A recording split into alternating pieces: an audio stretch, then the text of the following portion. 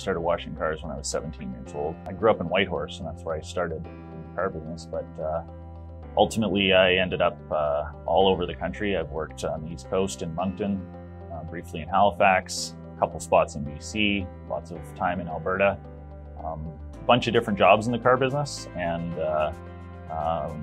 really found that it's a passion for me. It's something I've always enjoyed. My vision was that I wanted to own or run a dealership, and I was fortunate enough to work for a company that was growing rapidly, and therefore I got offered many opportunities for advancement, promotions, that sort of thing. So I have a pretty good perspective on what all my people do. I recognize that what we do in the car business is we sell commodities. In most cases, what we have available for sale, competitors sell for the exact same product for, in most cases, the same price.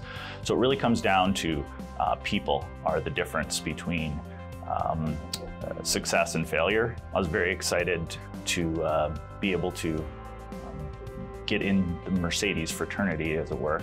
But I believe this brand is, as all automotive dealerships are now, it's mostly about customer service, and Mercedes is maybe even more so. I want to make sure that everyone that has customer contact, whether that be in the service department or the sales department, is exceptionally well trained and understands the philosophy of what we're trying to do, and understands what the customer is really looking for. I'm really looking forward to, in the foreseeable future, trying to set a new standard for customer service, and I want my staff, all the people that are here, to really understand that vision and buy into it, and be excited about the opportunity that collectively we have to set a new benchmark for customer service.